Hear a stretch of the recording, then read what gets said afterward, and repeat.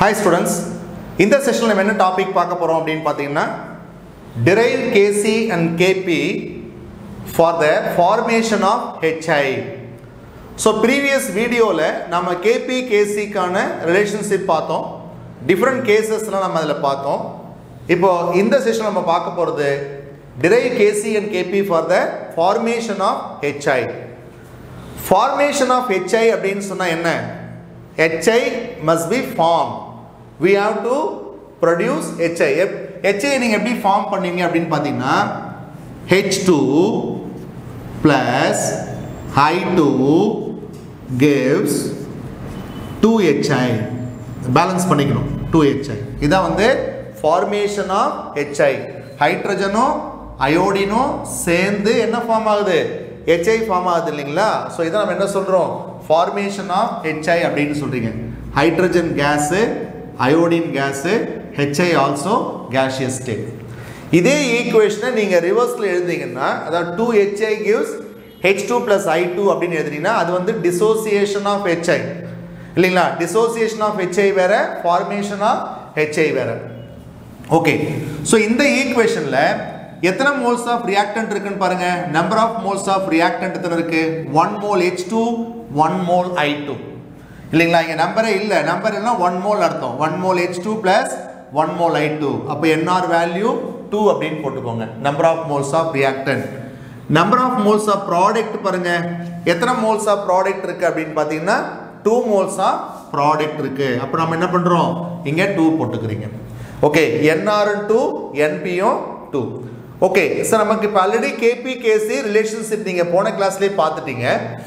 Okay, இப்ப பாருங்க Kp equal to Kc into RT power delta Ng. இதானே Kp Kc க்கான relationship. Kp equal to Kc into RT power delta Ng.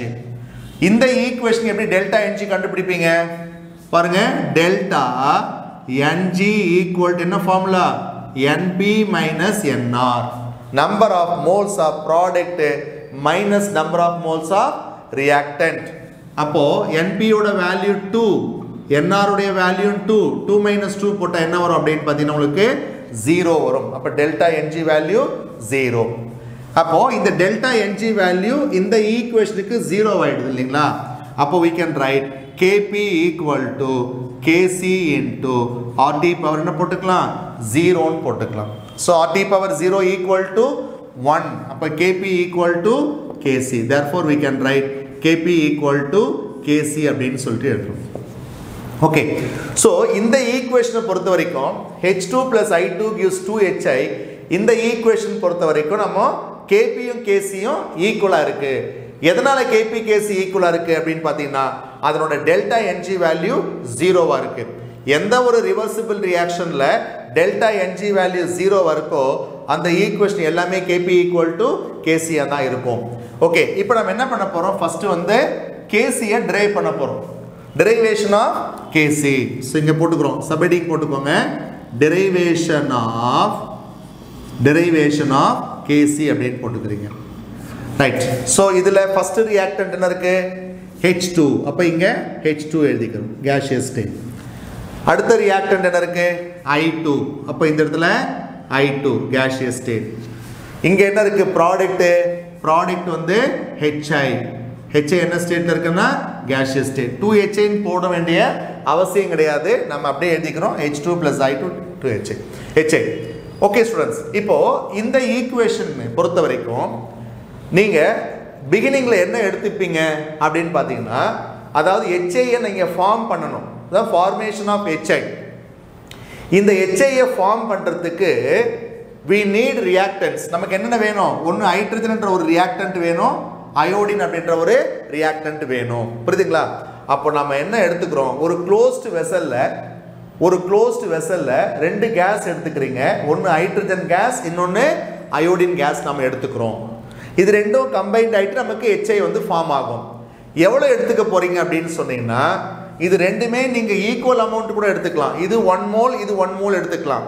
இல்ல இத 10 moles, 10 moles எடுத்துக்கலாம். இல்ல டிஃபரண்டா கூட எடுத்துக்கலாம். இது 2 moles, இது 3 moles அந்த மாதிரி கூட நீங்க எடுத்துக்கலாம். அப்போ இந்த ஈக்குவேஷன் பாருங்க. இப்போ நான் ஹைட்ரஜன் அயோடின் எடுத்துருக்கு இல்லைங்களா, இந்த ஹைட்ரஜனை நான் A மோல்ஸ் எடுத்துக்கிறேன், A மோல்ஸ். அதே மாதிரி அயோடின் எவ்வளவு எடுத்துக்கிறேன் அப்படின்னு பார்த்தீங்கன்னா B மோல்ஸ் எடுத்துக்கிறேன். A and B வந்து சேமாவும் இருக்கலாம், இல்லை அது டிஃப்ரெண்ட்டாகவும் இருக்கலாம். இப்போ கவனிங்க, ஃபர்ஸ்ட் ஸ்டெப் வந்து பாருங்க, initial number of moles taken. Initial number of moles taken. அப்போ என்ன எடுக்கிறீங்க? ஹைட்ரஜன் எடுத்திருக்கீங்க. எத்தனை மோல்ஸ் எடுத்திருக்கீங்கன்னா A மோல்ஸ் எடுத்திருக்கீங்க. அயோடின் எவ்வளவு எடுத்திருக்கீங்க? அயோடின் வந்து நம்ம B மோல்ஸ் எடுத்திருக்கோம். HI எடுத்திருக்கீங்களா? இல்ல, HI வந்து இனிமேல் தான் ஃபார்ம் ஆக போகுது. அப்ப HI ஓட வேல்யூ என்ன போட்டுக்கிறீங்க கேட்டீங்கன்னா 0 அப்படின்னு போட்டுக்கிறோம். ஸ்டூடண்ட்ஸ் கவனிங்க, அப்போ initially we are taken hydrogen and iodine. ஆரம்பத்துல ஹைட்ரஜன் அயோடின் எடுத்திருக்கீங்க. இது வந்து A மோல்ஸ் எடுத்திருக்கேன், இது வந்து B மோல்ஸ் எடுத்திருக்கேன். ப்ராடக்ட் 0 போட்டுக்கணும். ஏன்னா கெமிக்கல் ரியாக்ஷன் நடக்கவே இல்லை. கெமிக்கல் ரியாக்ஷன் நடந்ததுன்னா உங்களுக்கு ப்ராடக்ட் ஃபார்ம் ஆகும். அப்போ ப்ராடக்ட் வந்து 0 மோல்ஸ். ஓகே, இப்போ நீங்க ஹைட்ரஜனை அயோடினை மிக்ஸ் பண்ணிட்டீங்க. கெமிக்கல் ரியாக்ஷன் ஸ்டார்ட் ஆயிடுச்சு. ஸ்டார்ட் ஆயிட்டு என்ன ஃபார்ம் ஆகுதுன்னு பார்த்தீங்கன்னா நமக்கு HI வந்து ஃபார்ம் ஆகுது. HI வந்து ஃபார்ம் ஆகுது. இப்போ இந்த A மோல்ஸ்ல X மோல் வந்து ரியாக்ட் ஆகுது. X மோல் வந்து ஹைட்ரஜன் ரியாக்ட் ஆகுது. இதனோட ரியாக்ட் ஆகுது, அயோடினோட ரியாக்ட் ஆயிட்டு ப்ராடக்ட்டை கொடுக்குது. இப்போ செகண்ட் ஸ்டெப் கவனிங்க. செகண்ட் ஸ்டெப் வந்து number of moles reacted. Number of moles reacted எவ்வளவு ரியாக்ட் ஆகுது? இப்போ ஹைட்ரஜன், இப்போ நீங்க A மோல் எடுத்தீங்க இல்லையா, அதுல வந்து X மோல் ரியாக்ட் ஆகுதுன்னு வச்சுக்கோங்களேன். அப்போ இது X மோல் ரியாக்ட் ஆச்சுன்னா இது எவ்வளவு ரியாக்ட் ஆகும் அப்படின்னு பார்த்தீங்கன்னா, இப்போ இந்த ஈக்குவேஷனை கொஞ்சம் கேர்ஃபுல்லாக பாருங்க. இந்த ஈக்குவேஷன்ல இது வந்து ஒரு பேலன்ஸ்டு கெமிக்கல் ஈக்குவேஷன். இங்க 2 ஹைட்ரஜன் ஆட்டம் இருக்கு, இங்க 2 ஹைட்ரஜன் ஆட்டம் இருக்கு. 2 அயோடின், இங்க 2 ஹைட்ரஜன் ஆட்டம் இருக்கு. இது ஒரு பேலன்ஸ்டு கெமிக்கல் ஈக்குவேஷன். எத்தனை மோல் H2 இருக்குன்னு பாருங்க, 1 மோல். எத்தனை மோல் I2 இருக்கு பாருங்க, 1 மோல். எத்தனை மோல் HI இங்க ஃபார்ம் ஆயிருக்கு? 2 moles. அப்போ you see the ratio of the reactants and product பார்த்தீங்கன்னா 1:1:2. 1 mole ஹைட்ரஜன் எப்பவுமே 1 mole அயோடினோட தான் கம்பைன்ட் ஆகும். இது 2 mole ரியாக்ட் ஆச்சுன்னா இதுவும் 2 mole ரியாக்ட் ஆகும். 3 mole ரியாக்ட் ஆச்சுன்னா 3 mole ரியாக்ட் ஆகும். 4 mole இங்கே 4 mole. அப்போ நீங்க எவ்வளவு நம்பர் ஆஃப் மோல்ஸ் எடுத்தாலும் அது ரியாக்ட் ஆகிறது சேமா தான் ரியாக்ட் ஆகும். ஏன்னா அக்கார்டிங் டு த ஈக்குவேஷன் பாருங்க 1:1. 1 mole hydrogen always combines with 1 mole iodine. This is clear. அப்போ இது வந்து X mole react ஆகுது அப்படின்னு சொன்னா ஹைட்ரஜன் X mole react ஆகுதுன்னா அயோடினும் X mole தான் react ஆகும். புரியுதுங்களா? நீங்க எவ்வளவு நம்பர் ஆஃப் மோல்ஸ் எடுத்தாலும் ஆனா ரியாக்ட் ஆகிறது ரெண்டுமே சேமா தான் ரியாக்ட் ஆகும். அப்போ according to this equation 1:1. 1 mole hydrogen combines with 1 mole iodine. இது X mole ரியாக்ட் ஆகுதுன்னா இதுவும் X mole தான் ரியாக்ட் ஆகும். ஓகே, இப்போ மறுபடியும் ப்ராடக்ட் என்ன போட்டுக்கிறீங்க? 0 அப்படின்னு நம்ம போட்டுக்கிறோம். ஓகே, அப்போ initial number of moles taken A, இது B.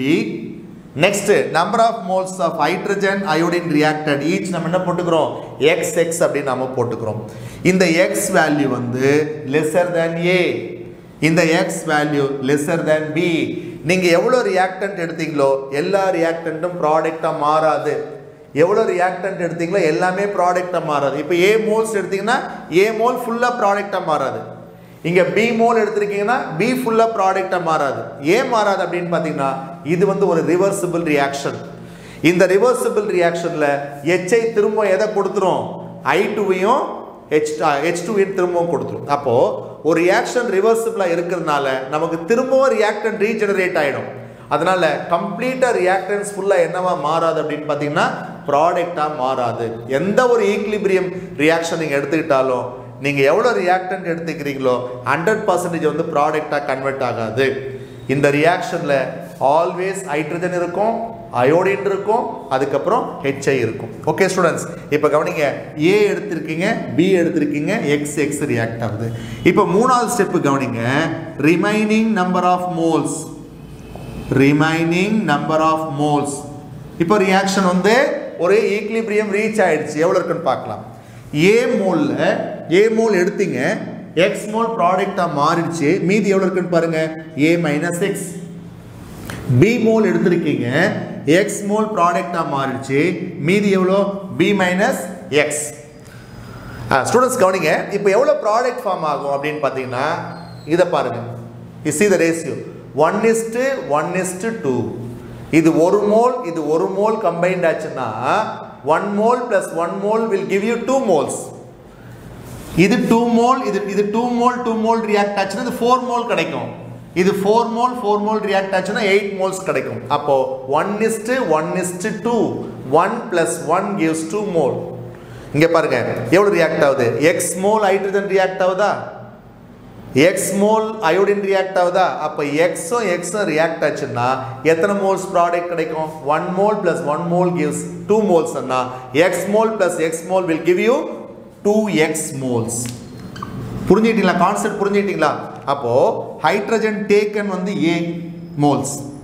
iodine taken வந்து b moles எடுத்துக்கிங்க எவ்வளவு ரியாக்ட் ஆகுது x ரெண்டுமே ஈக்குவலா தான் ரியாக்ட் ஆகும் ஏனா 1:1 ல கம்பைன்ட் ஆகும் புரியுதுங்களா a ல x mole போயிடுச்சுனா பேலன்ஸ் எவ்வளவு இருக்கு a minus x b ல x போயிடுச்சுனா பேலன்ஸ் எவ்வளவு இருக்கு b minus x x mole சேர்ந்து எவ்வளவு ஃபார்ம் ஆயிருக்கும் 2x mole ஓகே ரைட் அடுத்து இப்போ நீங்க என்ன டெரைவ் பண்ணிட்டு இருக்கீங்க அப்படினு பாத்தீங்கன்னா kc யை நாம டெரைவ் பண்ணிட்டு இருக்கோம் இல்லீங்களா அப்போ kc யை எப்படி எழுதுறது இந்த ஈக்குவேஷனுக்கு எப்படி kc எழுதுவீங்க previous வீடியோல நம்ம பார்த்திருக்கோம் kc எழுதும்போது ப்ராடக்ட் நியூமரேட்டர்ல வரணும் ரியாக்டன்ட் டினாமினேட்டர்ல வரணும் இப்போ சொல்லுங்க பார்க்கலாம் அப்போ active mass of hi the whole square இல்லீங்களா the concentration of hi the whole square divided by என்ன வரும் concentration of h2 into concentration of i2 students புரிஞ்சுச்சா அப்ப இந்த ஈக்குவேஷனுக்கு நீங்க kc எழுதும்போது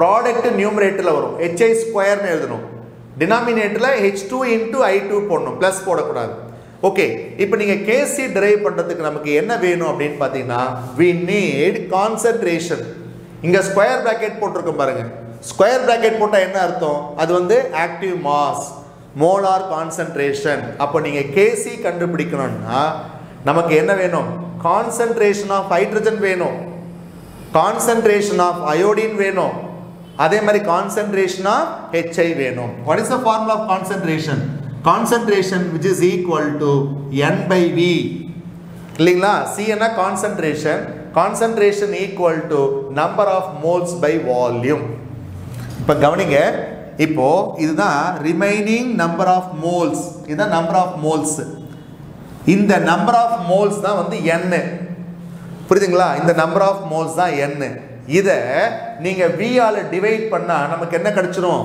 concentration கிடைச்சிரும் அப்போ fourth step கவனிங்க concentration fourth step வந்து concentration at equilibrium என்ன formula concentration number of moles by volume இதான் number of moles at equilibrium a minus x by v number of moles by volume next b minus x by v இத number of moles of i2 இங்க பாருங்க 2x by v okay first step எப்பவுமே kc derive பண்ணும்போது first step initial number of moles second step number of moles reacted third step on the remaining number of moles last step on the concentration எப்படி கிடைக்கும் divided by v போடுறீங்க இப்போ நீங்க substitute பண்ணுங்க இப்போ concentration of hi பாருங்க hi யோட concentration எவ்வளவு பாருங்க 2x by v 2x by v the whole square மேல ஸ்கொயர் இருக்குல்ல 2x by v the whole square divided by H2 ஓட concentration a minus x by v into I2 ஓட concentration b minus x by v okay students இப்போ பாருங்க can write 4x square 2x power 2 போட்டா 4x square by v square இத மேல cross multiply பண்ணி கொண்டு வாங்க so v into v என்ன ஆகும் v square by a minus x into b minus x okay இது கேன்சல் ஆகுது பாருங்க v square நமக்கு கேன்சல் ஆயிடும் அப்போ Kc equal to 4x square by a minus x into b minus x. Okay, so இந்த இடத்துல நீங்க வந்து suppose a வந்து 1 mole அப்படினு எடுத்துக்கிறீங்க, b யும் 1 mole அப்படினு எடுத்துக்கிட்டீங்கன்னா if a equal to b பாருங்க, if a equal to b, b equal to 1 mole அப்படினா then how can you write the formula? So we can write Kc equal to 4x square by எப்படி எழுதலாம் 1 minus x into 1 minus x அப்படினு எழுதலாம். Okay, so students கவனிங்க, அப்போ Kc equal to 4x square by a minus x into b minus x. So இதே மாதிரி நமக்கு இன்னொரு derivation இருக்கு, அது என்னது derivation of Kp.